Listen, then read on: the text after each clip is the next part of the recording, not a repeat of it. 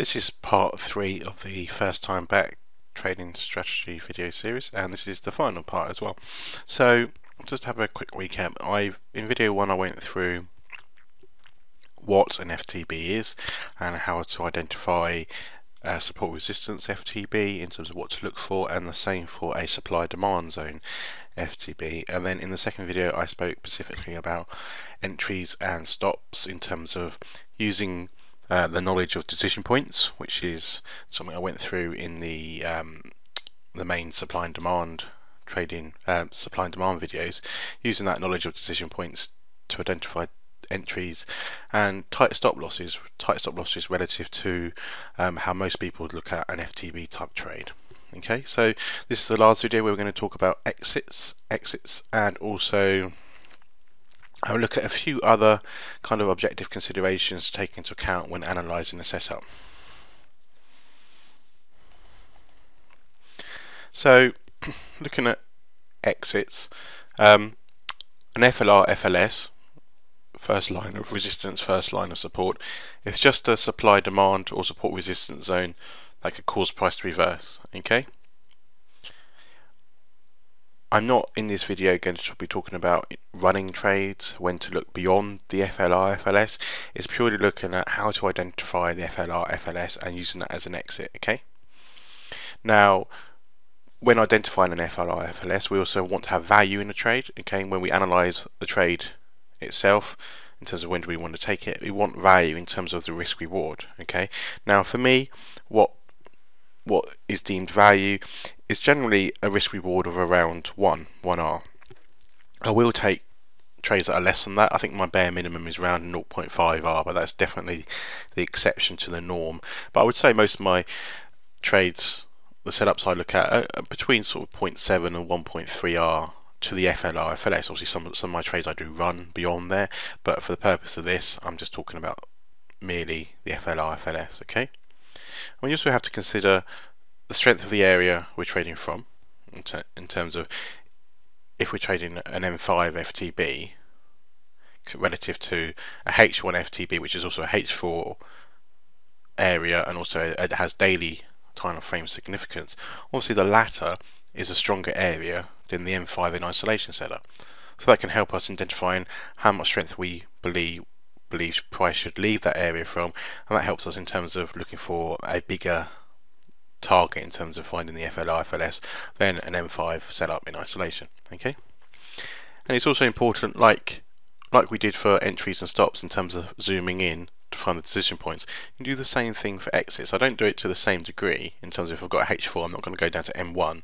I'm going to find my exit based around the H4, but I will look at H1, M30 for example, and also look at the daily time frame, just to get as much information about where I think is a suitable FLR, FLS. Okay, looking at different time frames gives you more information than the current time frame can potentially give you. Okay, that's the way to look at time frames. Okay, so if I look at just a few examples in terms of exits. So here we have an FTB. It's an SD zone and also has SR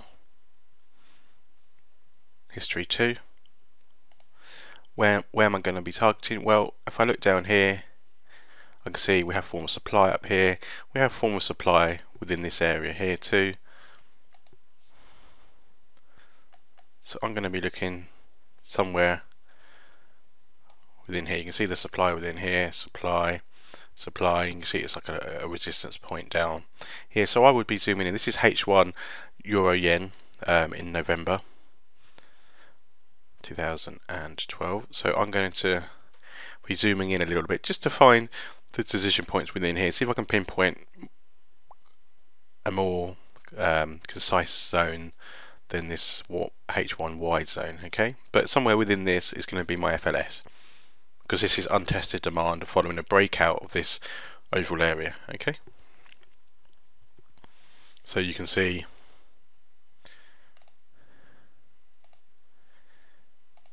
my entry is going to be below here, my stop loss is going to be above a decision point within this zone, and then my exit somewhere down here. you can see that this is going to, even if it's above there, you can see there's above 1R to the FLS here, even if I use the widest possible stop loss, which is above this zone. Okay, it's obviously not going to be above here or somewhere up here. Okay,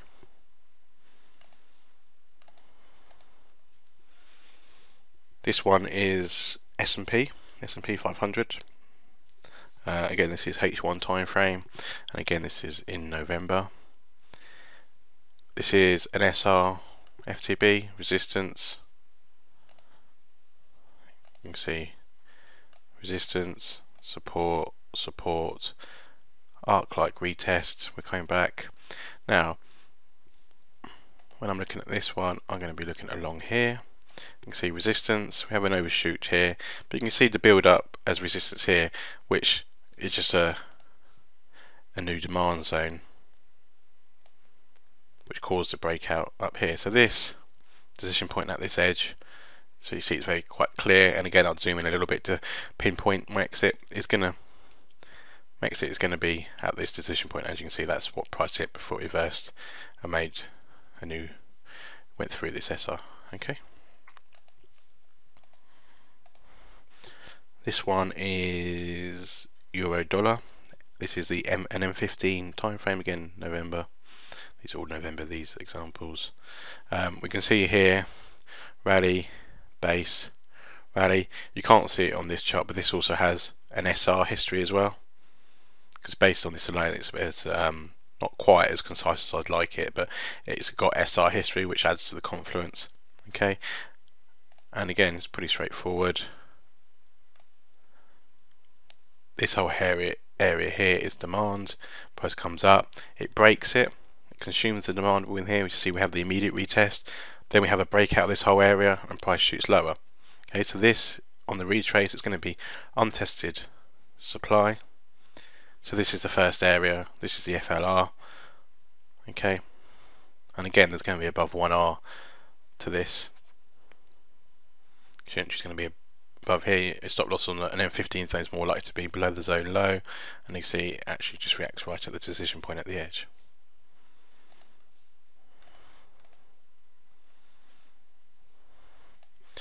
Last example, this is Euro New Zealand Dollar H1. You can't, there is SR history here, but you can't really see it too well. Well, you can't, but you can see the supply within here, and you can see price. This was demand, we came up, we based. You can see how we broke below this area. You can see that this is a breakout and how price left it, the momentum, the breakout rush, the strong momentum down into the FTB area. This is an SR and also an SD zone FTB, and this is going to be thus going to be my FLR above here. Now this is one my trader members will remember that we actually targeted higher up to this area. This is one where we look to go beyond the FLR because of the compression along here combined with a very strong reaction, i.e. the strong buying. It's got that down, instant reversal, type order flow based FTB. Okay, the strong rejection. That said to me it was worth leaving at least some on the table, at least some of the trade in play, because of the strong buying combined with this being completely compressed, i.e. the supply within here being completely consumed, and the next area which was a daily SR and a supply zone up here. So you can see, that can turn into a 3 to 4R winner quite easily. But even to the FLR, that's that's above our 1R winner. Okay, so it's pretty straightforward. That's what I'm going to talk about that. Other considerations. Now,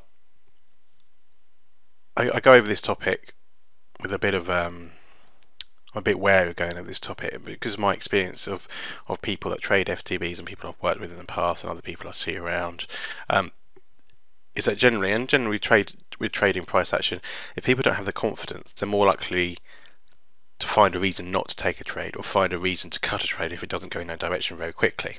Okay, so the more reasons you give those people, the worse they perform. Okay, whereas a fully confident trader and a fully experienced trader can use these type of considerations in the right way. but when you're starting out, you're more likely to use them in the wrong way. So it's best to start simple and then build things in as you become profitable. And as you notice things yourselves, the more you trade, the more you notice little nuances about how price behaves, and there's certain things that repeat themselves that lead to a more likely a trade to be a loser. Okay, so these are some of these characteristics, but there's a big caveat attached with them that you should keep things simple and not overly focus too much on these things. Don't let them affect your judgment. Okay. Trading right before news. Okay, this is a very obvious one and a very simple one. Okay, if you've got a major news event and your price and you've got an M5 time frame FTB and price is about to hit, it's a few pips away from it, what is likely to happen? You're going to get increased spreads if you're trading with a proper broker, i.e. not a market maker, not a bucket shop. You're going to get potential whipsaw, you're going to get potential slippage, and most importantly, even if the traders go in your favour, you're most likely to get stopped out. You're more likely to get stopped out because your stop loss is going to be tight, 5-6 pips on an M5 time frame, even maybe lower. Price is going to move more than that in a major news event. Okay, so you have to look at the time frame you're trading, the stop size versus the news event. Okay, so if I'm trading a daily time frame, I might have a stop loss, say 50 pips, and I've got retail sales, which isn't the most major news like NFP is, for example, then I might trade against that. I might be happy with having my trade in play. But for the most part, you have to be aware of major news events right before the time you're taking a trade and the potential effect that could have on your trade in terms of increased spreads, slippage, and pummeling through your stop loss and giving you a higher than 1 hour loss because of the potential slippage that could occur. Okay, it's about just using your common sense and being aware of when major news events is around. Impulsive moves, this is probably one of the biggest ones, and everyone knows that I'm not into rule-based trading, and what is an impulsive move is subjective in a way. Okay, it comes down to experience judging what an impulsive move is. But if I was to categorize it, I would say it's extreme price movements from a distance. That's important. It's from a distance, not close to the FTB. We expect that strong momentum move into the FTB area because we, as discussed in the previous video, because we know that's the order flow type move we expect. Okay, that strong momentum is generated through the order flow that we know is occurring as price approaches the FTB area. Okay, so we're talking about strong price movements from a distance. Okay, and price movements that are not common in the normal course of a trading day on that pair in question. So each pair is very different. Dollar CAD is very different to gold, for example, which is different to Aussie yen. You have to look at that pair and judge. You know, it takes a form of judgment to be able to judge whether that move is impulsive or not. And if I'm in doubt, I would just risk less. It's not often that I won't take a trade due to an impulsive move unless it's very obvious. Okay, and that comes down to experience in a way. Okay. Price basing just before the FTB area. This obviously destroys the value because if you've got a base that price breaks out of, then obviously price has to travel back into it. Okay, so if it's a long setup, price is breaking below a base just above, it's breaking out of demand, therefore it's going to turn potential supply on the retrace. Okay, so that decreases the value of the trade in any case. But the other aspect of it is you're having a breakout of a base just above your FTB area. That breakout obviously has order flow associated with it. We know the order flow that exists as a breakout in terms of the breakout rush. So that is stronger order flow than maybe you want going into your FTB area. I'll go over an example in a bit. Washed out SR zones. This is just really, it doesn't happen that often, but you get an SR which flips price in both directions, I-axis, support and resistance, in quick succession. It will get to a point where actually it just loses its ability to do that, to cause price to react. Okay, and that's what I call washed out.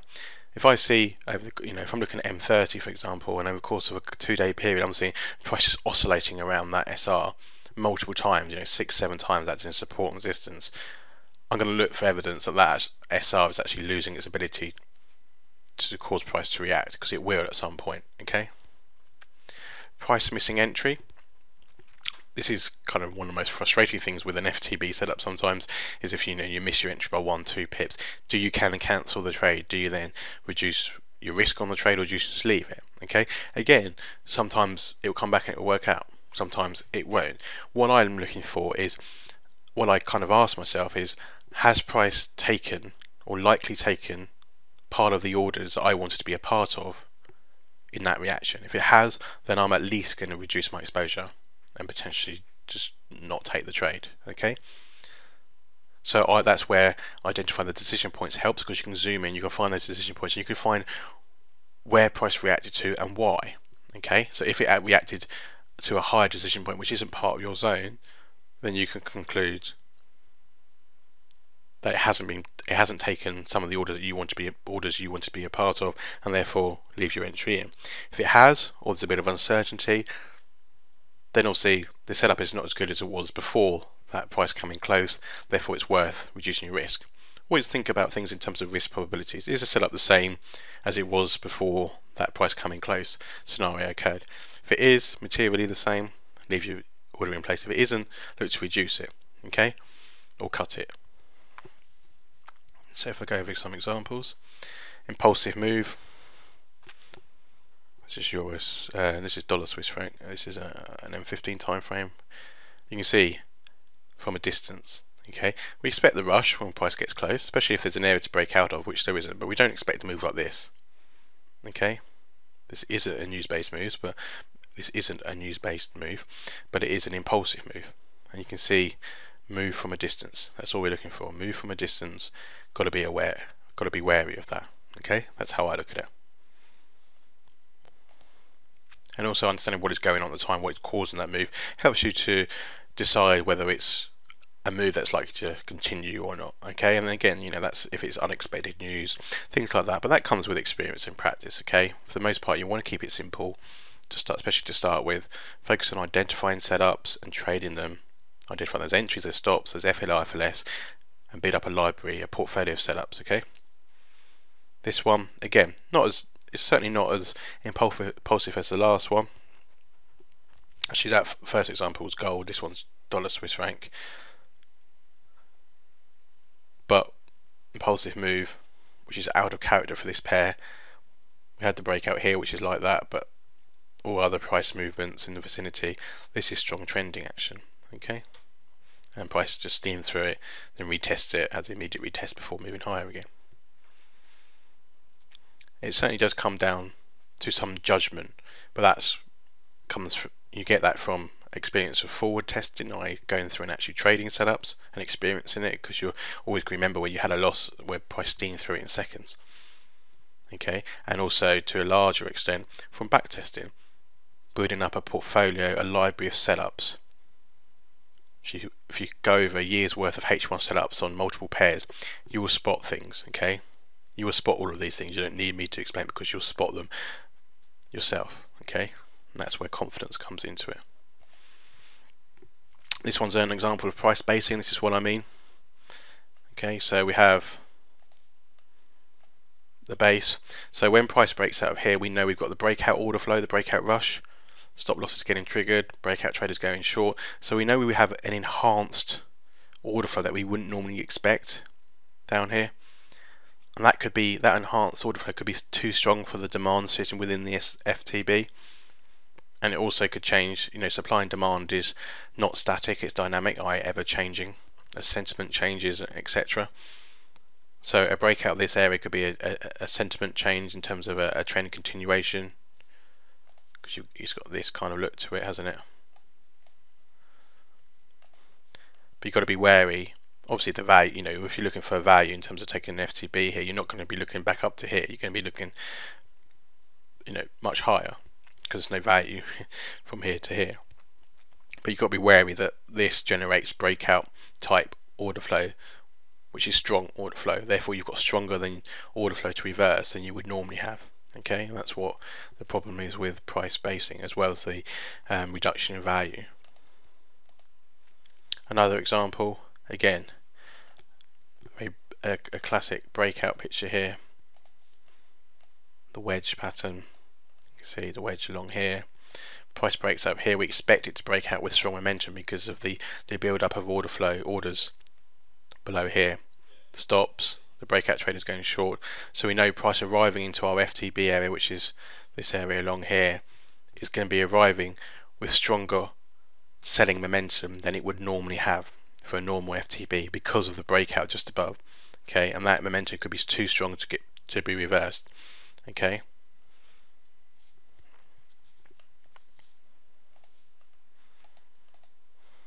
This is an example of a washed out SR. You can see resistance, support, support, support, resistance. Doesn't respect price along here, not on this time frame anyway. Resistance, support, support, all in very quick time. Basically just got that that sideways moving action, and it's oscillating around here. So it will come to a point where it will lose its ability to cause price to react, and you can see within this zone here, as I've already drawn, you can see now I would not be looking for an FTB now on this SR, because look at how it's causing price to react. It's not clear, it's not concise like the bounces around here. It's now losing its ability to cause price to react because price isn't respecting it. It's kind of just moving, you know, it's just doing this basically, but it's not respecting it like it, you know, it's not going like that. Okay. Price coming close and moving away. There's price coming close. This is our FTB. So you have to look at this, zoom in, find your decision points, which you would have already done because you know where you're placing your entry and your stop loss. Can you conclude that price has hit the entry, the orders you wanted to be a part of? Okay, has this reaction here taken orders that you wanted to be part of? I look at the decision point where you expect price to react at. Okay, if it's down here, then price hasn't hit that area. It's come very close, but it hasn't hit the demand that you wanted to be a part of. Okay, if there is any doubt, then just reduce your risk. Okay.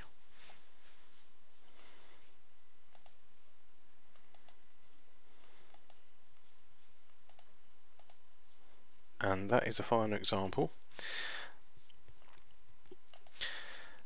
As I said before, although it's important eventually to consider these sort of things I mentioned, to start out with, it's more important to focus on identifying many setups, okay, in terms of identifying suitable setups for FTB trades, and finding the entries, practice finding those decision points, the entries and stop losses, and identifying exits, and actually trading them and making money. That is more important than focusing on impulsive moves, basing, price coming close. You'll pick those things up through time. You'll pick them up when you go back over charts, which any diligent trader will do. They'll go over and they'll build up portfolios of 500 charts. And the only way you get confidence is by back testing and forward testing. You don't get confidence by just understanding theory and then going out and trading it. No one ever gets fully confident by doing that. You only get confident by doing your due diligence, professional due diligence, going back, picking a multitude of different pairs, different time frames, picking a time frame like a year. If it's H1, pick a year, go back and identify suitable setups that you think are suitable, and practice finding those decision points, finding the entries, finding the exits, and look how price reacted.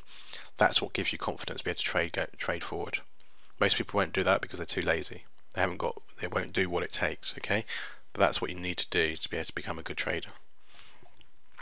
So lastly, I'm just going to go over a few common mistakes and just a couple of other points. You know, this is from my experience of teaching people and just seeing many people trade FTBs. Okay, and just price action generally. What do most people do? They micromanage. Okay, as soon as they're in a trade, if they're on a H1 trade, they'll start zooming down to M5. Ridiculous. You trade on or around the time frame you're trading on. The setup is based on. Okay, you don't take a H1 trade and zoom into M1 and watch it. I don't do that. It's a waste of my time doing that. I've got a H1 trade. I got my exit planned. It's going to take something good, something very clear to me to want to cut that trade before it hits my stop loss or hits my target. Okay, you don't need to be watching trades in and out when you're in an FTB trade.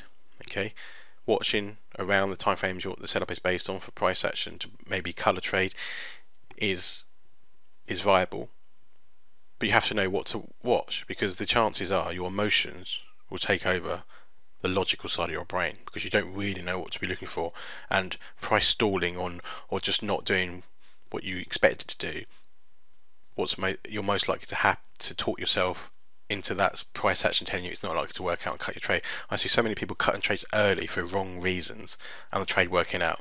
Okay, I've seen it over and over again, and that's because they micromanage, because they don't have the confidence to watch and let a trade play out. And if it doesn't go parabolic straight away, they get itchy finger and they start looking to cut a trade, especially if it's in some profit and they're like, oh, it's 0.8R, it's 1R in profit, or they'll start to look to cut it, because they've taught themselves into a position where they convince themselves that actually we've got good price action here that indicates it's not like to hit my FLR, FLS, I'm going to cut the trade. 99% of the time that's not the case for people I've seen, because they don't have the confidence, they don't have the experience and confidence. Okay, so I've covered all those 3 points: micromanaging, looking too much into the other considerations. I say, oh, it's an impulsive move, or price hasn't got rejected instantly, and things like that. I've seen it over and over again. People coming up with these things and say, oh, I'm going to cut it here. I'm going to just bank my profit and let it, and then it works out. FTB trades are more set and forget trades. Yes, you can watch it. Yes, there are times where price action will tell you something that you can exit your trade early and not take a full loss or get out before it reverses on you. But they are few and far between relative to a set and forget approach. Okay. And how do I know that? Because I've got a portfolio set and forget approach. If you do interfere your trades, you should either trade them separately in terms of trade a set and forget, even if it's on a demo, or at least log the results so you can see how you interfering with a trade has affected the overall result relative to it just set and forget. And I guarantee a hell of a lot of people are performing worse by interfering with the trade, because they think they have the price action skills be able to exit a trade early, which will cause a better result than set and forget, and most people don't. To be quite frank, very few do. I know a handful of people that have that sort of skill for FTB type trades. Okay, and that's why, for example, I've been keeping a record of my trading room setups. I upload screenshots of setups that are on my watch list, FTB setups, and then I take after shots after the trade, set and forget approach, upload into my forum, and it's a log. So I've been doing it for 15 weeks up to the end of the first week of December, of 135 trades, averaging 9 trades per week, a 77.8% hit rate. Okay, and the average ROI, this is not a scientific statement here in terms of the average R, but I know from the way I trade FTBs and the way I identify my FLR, FLS, I get about 1.1 to 1.2 R as my average winner. Okay, so you can see with 135 trades and 105 winners, an average winner of 1.1, 1.2 R, an average loser of 1 R, you can see the type of expectancy that produces. Okay, and if you've got a hit rate of 70-80%, then common sense tells you that it's better focusing on the winning trades and how you can extrapolate more at the winning trades than cutting the losing trades, because only 20-30% of your trades are losing trades. It's better to focus on the higher percentage, the winning trades, because that's, if you can increase your average R, you're going to have a higher effect on your net profit than you are reducing your average losing R. But most folk tend to focus on reducing the average losing R by interfering and actually having losses that wouldn't have occurred, or cutting trades or not taking trades that would have been winners. And the opposite end, they cut their winners too soon because they don't have the confidence to sit and watch trades and see them play out. Okay, and they convince themselves that price is telling them this and it's a logical reason to cut a trade. Most of the time it's just pure rubbish, it's just pure emotional, it's just your pure emotions and lack of confidence taking over. But you have to have that in your mind. The underlying stats on set and forget are very good for FTB trades. Most of my trades are set and forget. I don't really interfere because I don't need to. I prefer looking at other types of trades for, what I call pure price action trades, for ones where I do need to watch because I'm watching bar by bar. But FTBs for me, set and forget really. I watch them to a small extent, but for the most part, I class them as set and forget. I could trade them set and forget and make money with them, have a very good expectancy with them. Okay. But if you want to get good at any of the trading strategies I've outlined, the FTBs, the FBs, and the daily retests, when I go over those, the starting point is going over your charts. Pick a number of pairs you're going to trade, pick time frames you're going to trade, and find setups, find suitable setups, record them, note how price moves away from them, moves into them, does it affect the outcome? Okay, find those decision points, find the entry stop losses. Okay, that's what you should do to get confidence, be able to forward trade. Well, that's it. That concludes the FTB series. Like the FB series, I'm going to do a webinar to discuss, go over Q&A, go over recent examples at the time of the webinar, and discuss a few other points as well.